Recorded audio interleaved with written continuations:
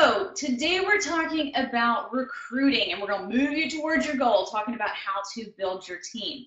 Last week we talked about kind of some recruiting basics. We talked about the importance of building a team. I have a lot of members that are thinking, I'm just working on my sales right now. I'm not ready for recruiting. I'm not ready to be a team leader, that kind of stuff.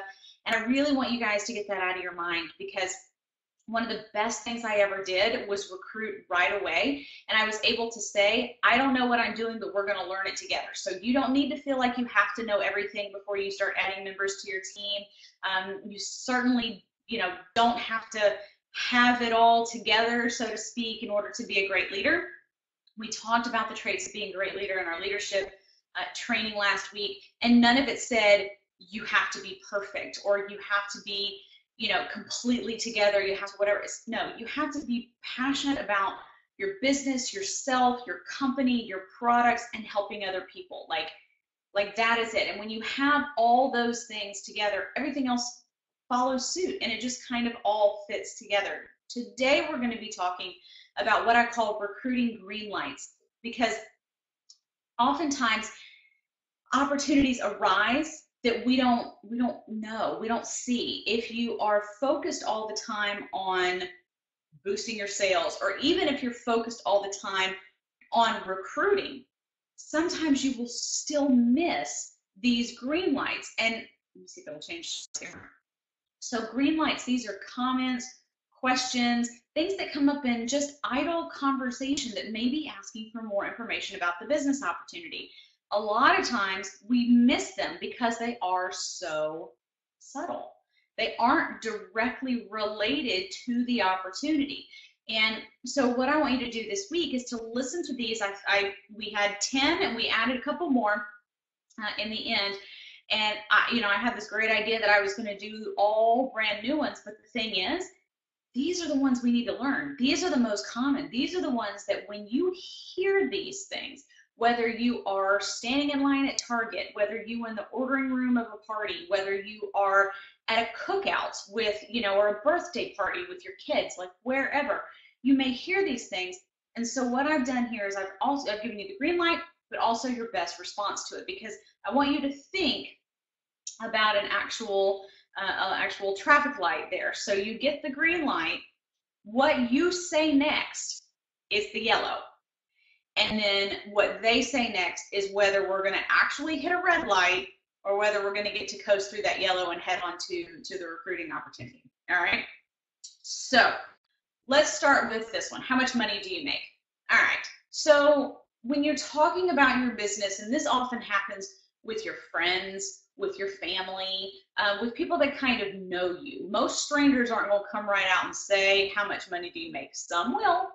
And the thing is, they don't care anything about how much money you make. They want to know how much money they could make. In this economy, in this day and age, in this, unsettled economy that we have going on right now, people are focused on money. And there is nobody that I know of that's standing around there thinking, gosh, I have so much money, I just don't even know what to do with myself, right? So everybody is looking for an opportunity to make a little bit more. But they want to know what that is, and they want it in clear cut, how much money do you make? The problem though is there's no easy answer for that, right? And so sometimes you can say, oh my gosh, well, I made $5,000 last month, but what if you didn't? What if you made $200 last month, right? And you're working your tail off, but that you're in the growing phase. I mean, most people don't start making six figures. We work up to that. So when someone says, how much money do you make? Your best response is to not give an answer that is definitive either way. Because here's the other thing too. You say $200 to some people, that's not worth it. To other people, that's the difference of whether they're going to be able to put gas in the car or put dinner on the table or make their rent this month. So because people are so vastly different, you don't want to give an answer, not to mention what you make in April may be different than what you make in May, right? It's a roller coaster. We've all had real big months. We've all had really low months. It's part of the industry. So when someone says, how much money do you make? Here's the response you want to have, and this is the reason why. So you say, the great part about this business is that I control how much I make by how much I work. Anytime I need a little extra, I have the power to give myself a raise.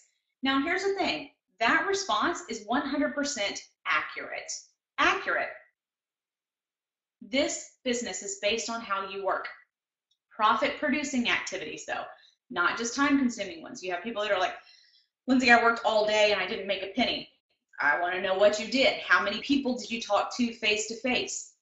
Okay, there's our question. How many people that are interested in your business? Did you qualify them first? You know, all these many questions. Working is a relative term. You know, I want to know what you did. But the response like this says, I control how much I make by how much I work. This is not get rich quick. This is not get rich easy. It's simple, but it is not easy. There is a difference, and you need to set the tone early on that this business is about working. It is network marketing, not sit on the couch marketing.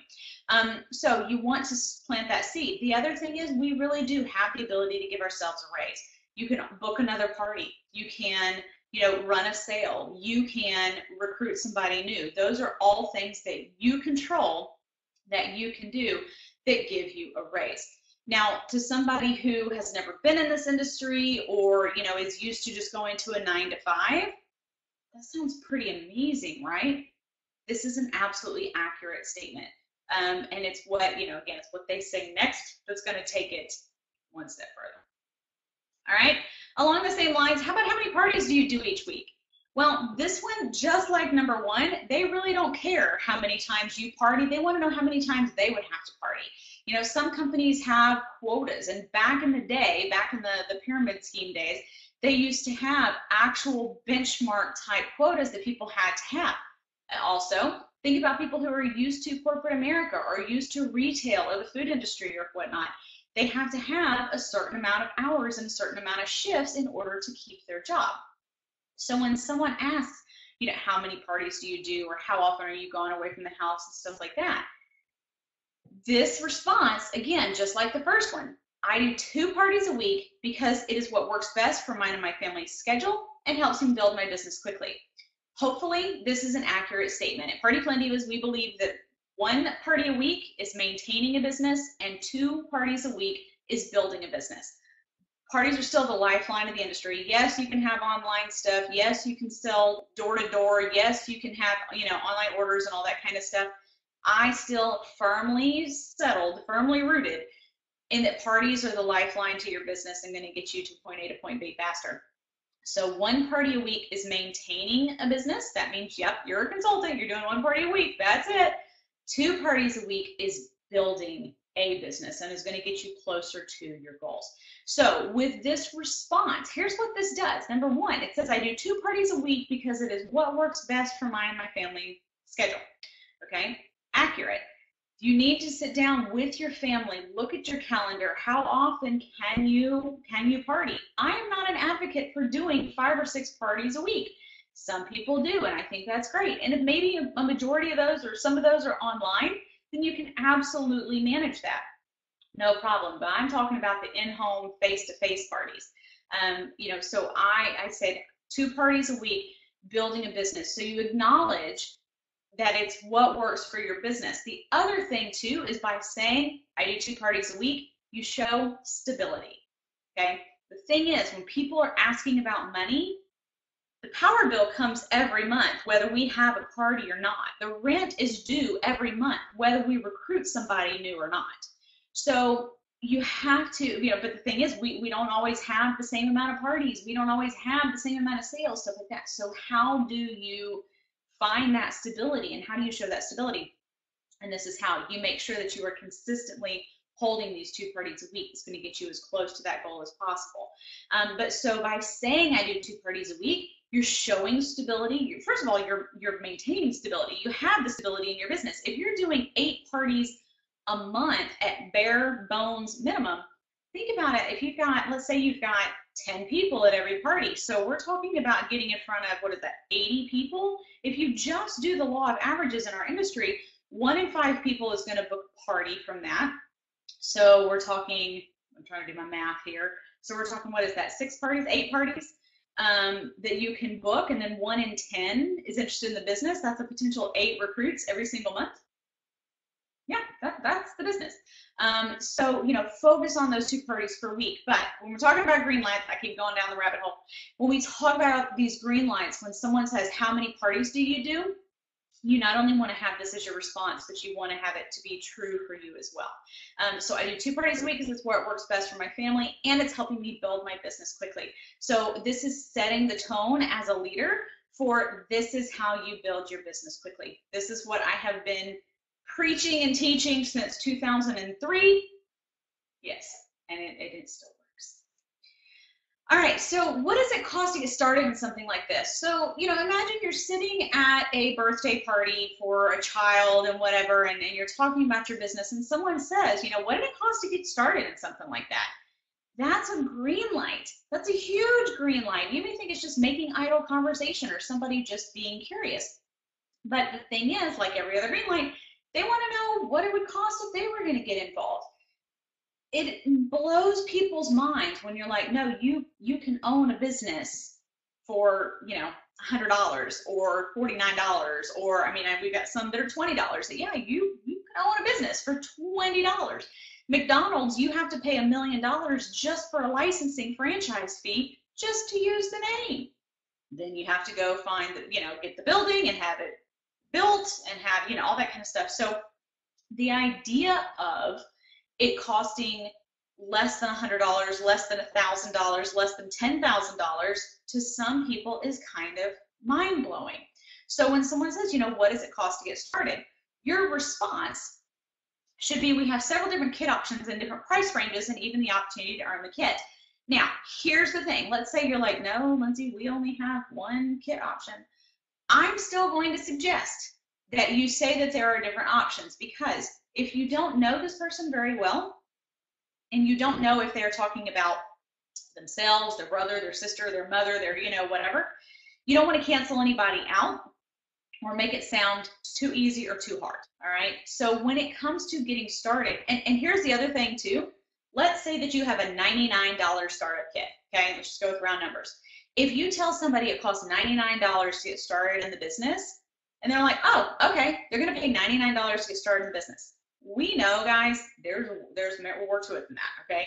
Do you have a website fee? Do you need business cards? Do you need samples? Do you need business card baggies? Do you need sample containers? Do you need, all these other things? Are you going to blog about it so that you can have SEO? So now we're talking about hosting and a domain. Everybody needs a domain, even if you're not doing a blog. So the thing is, this is one of those things where there is no cut and dry answer. It may only cost you $99 for your kit, but you don't want to set somebody up to be frustrated when it in fact ends up costing $299 by the time that they are finished, because there's all these other things that we need to kind of set up. Now, here's the thing. To somebody who's been in corporate America, who knows that it costs $1 million to get a franchise from McDonald's, even $299 is super economical. It's still a fraction of what most businesses cost. However, if you have started off by saying it's $99, when it suddenly is more than that, they're going to get frustrated. So when someone asks about the money to get started, you can still talk about different kit options, different price ranges, and even the opportunity to earn the kit, which is the kickoff party that I have spoken about before, and we have plenty of training on that. I 100% disagree with ever purchasing anybody's kit ever, ever, ever, ever, ever. Okay? Number one, you want people to be invested. They've got to have something. So whether it is $100 that they have invested, whether it's $1,000 they've invested, whatever, they need to have some investment in there. And then one of my favorite phrases too is if you've had to talk them into joining, if you're having to pay for it, because they're still on the fence and you're like, oh, well, just here, I'll buy the kit and you try it out or whatever.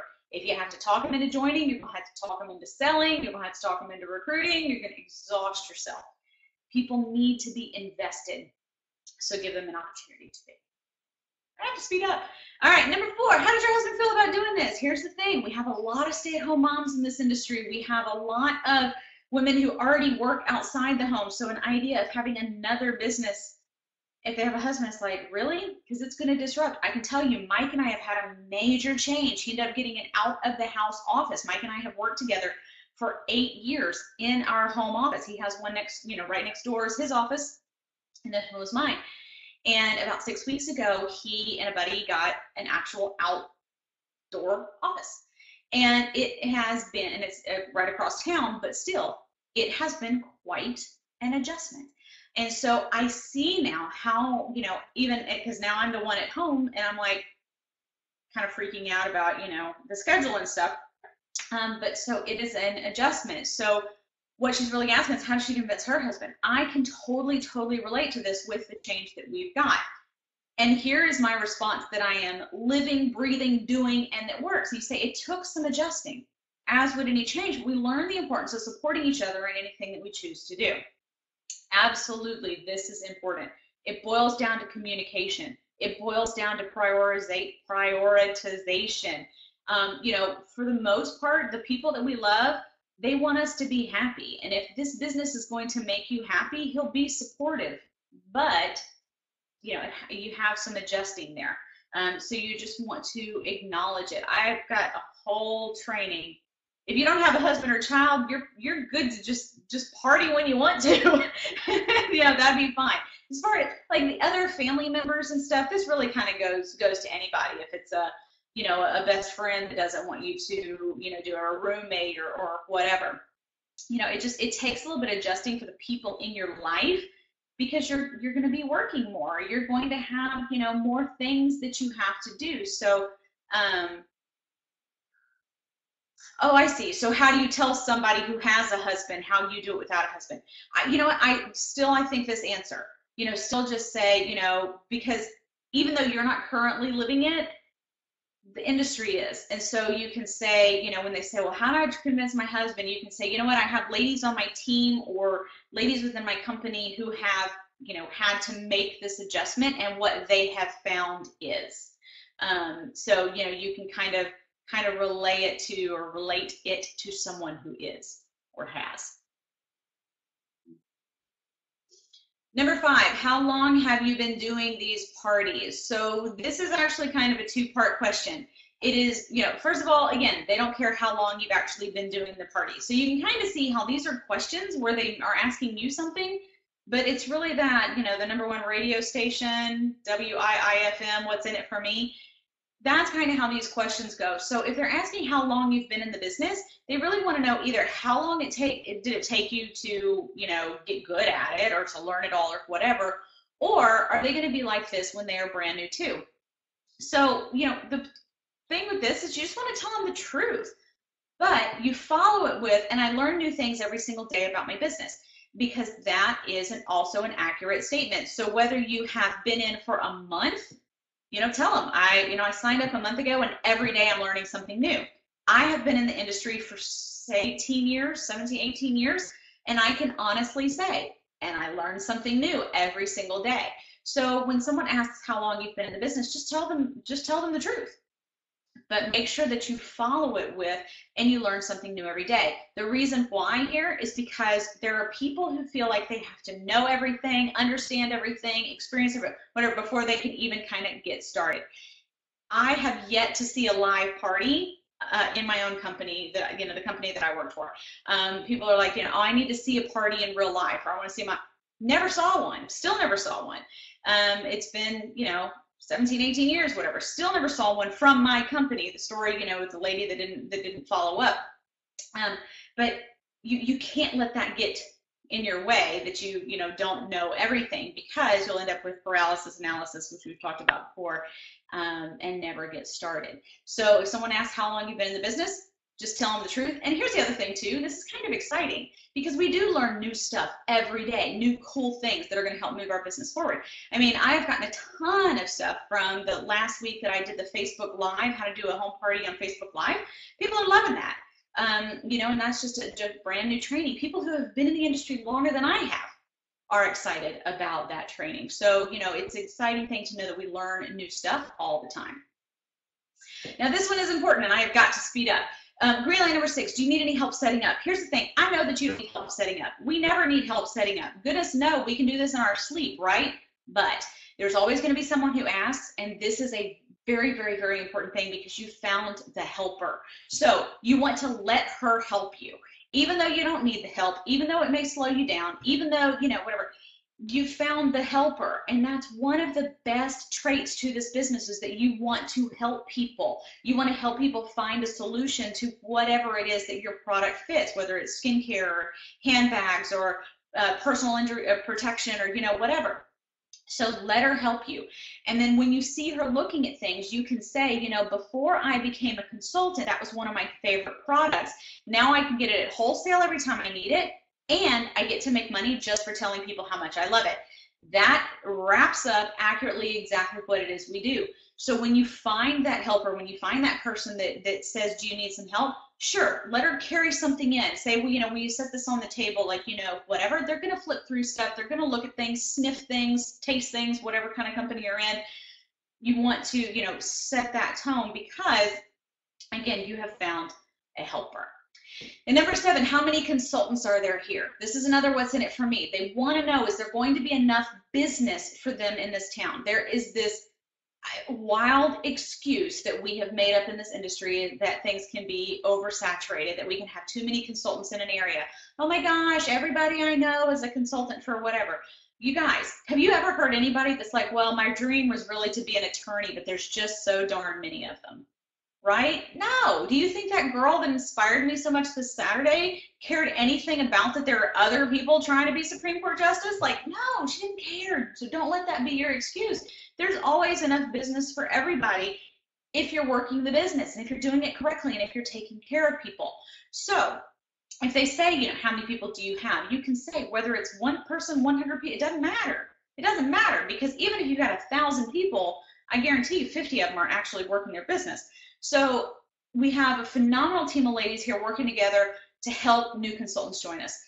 That is what you need to have as the sisterhood, so that they understand it doesn't matter how many people are there. And use the attorney analogy. I mean, again, I've never had anybody be like, oh, well, I wanted to be an attorney, but we don't know. For whatever reason, we've given that excuse to ours. Number 8, how or where did you receive your training? If you're coming from corporate America, people don't know, and we don't really have formal direct sales training. You have my site, your corporate office is giving you some, but to somebody who, like my cousin who just got her college degree, she's like, where did you learn all this stuff? They want to know how they are going to learn. And so you want to tell them, your company's got great opportunities. If you do meetings, you do conference calls, you do webinars, invite them to the Party Plan Divas community, like, let them know. Because here's the thing, people want to know so that they're not left high and dry, so that they know where they're going to learn what it is they need to know, and they're not going to be on their own. A lot of times people ask that if they have been in the industry before and been left by a leader. Number 9 is pretty subtle, and you've probably heard of this one. All my friends think I should get into something like this. This is a very subtle green light, and the thing is she wants to know from you, do you think she would be good at it? Because you're the expert. Our friends tell us all kinds of stuff. So, but you're the expert. Do you think she would really be good at this? And so if you hear that, you say, what, I bet you would be, and I'd love to talk to you about it more. Can you stay a few minutes after the show or whatever? The reason why here is because she's already planted that seed. You need to watch her during this party, or during the cookout, or during the, whatever it may be, because you'll be able to find and see the traits that her friends are probably talking about. So is she the helper? Is she the one that finishes people's sentences because she knows everything? Is she the supporter? Is she the hostess, the one that's kind of taking care of everybody, that kind of stuff. So later when you have the conversation with her, you can say, that opportunity that you had where the person was asking a question, you leaned over and helped them find, or whatever, your friends think you're going to be good at it because you're really great at helping people. That's why you would make a great consultant. So you can kind of tie it in. But that one is a super, super subtle green light that is actually huge. We just, chances are we missed it. Now, number 10, I don't think I could ever do a party as well as you do. So this is a total blessing and a curse. You finished your party, you finished your presentation, whatever, and they're like, oh my God, you're so good at this. I used to take that like a sponge. I would be like, oh, thank you, haha, yes, I know, I'm pretty good, whatever. But the thing is, you have intimidated that person. That's why I say it's important in the party presentation. When I say mess up sometimes, forget things, Don't try to be perfect all the time because it makes it intimidating when you are. So, you know, make sure that you don't look like a robot, you don't look perfect. If someone still says that, you can say, thank you, I appreciate that, but I could teach you to be even better. Because the thing is, you know what, leadership is like parenting. Like, we may be good, but we want our kids to be better, and that is kind of what we do in leadership. And again, what they say after this is whether they were literally just making conversation or if they are actually interested in the business. All right, so some new ones. How about my friend used to do parties like this? So I heard this one a lot, and I can't believe I haven't thought of this one before. When somebody's saying that, you're like, okay, tell me more about that. Like, you need to know more about that. What they're really saying, you know, is that somebody, but why? So why did it used to be? Want to be very, very cautious with this one, all right? Because you don't want this to turn negatively.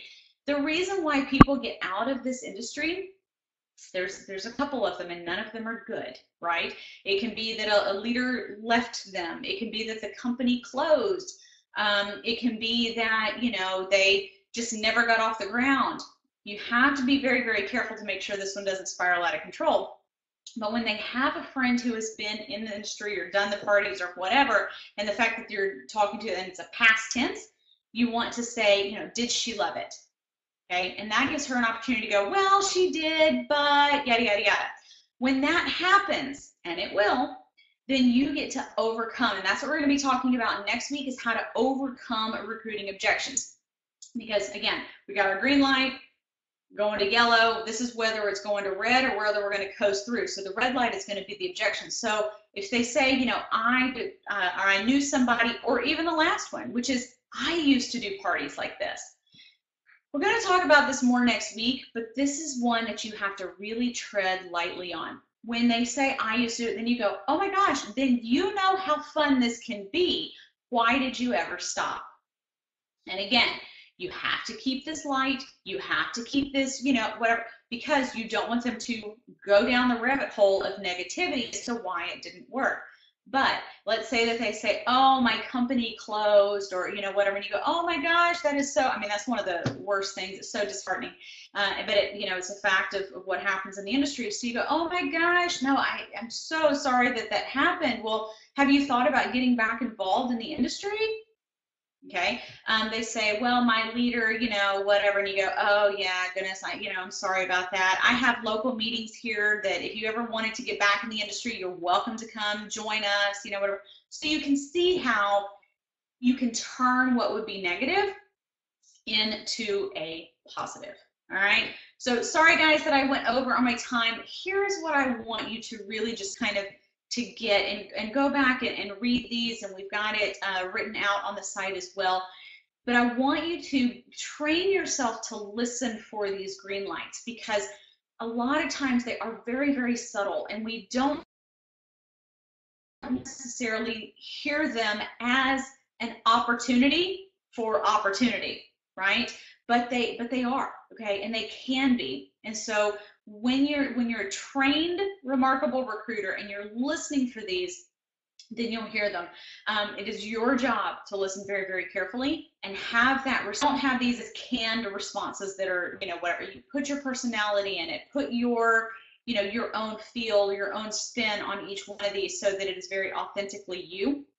But the thing is, when you have people who are asking these questions, saying these comments, whatever, your response and the conversation that flows afterwards is a way to invite people to be a part of your team, to offer the opportunity without being pushy, without being salesy, and in a way that builds the relationship each time. Because you can see too that each one of these responses was a building block into another conversation.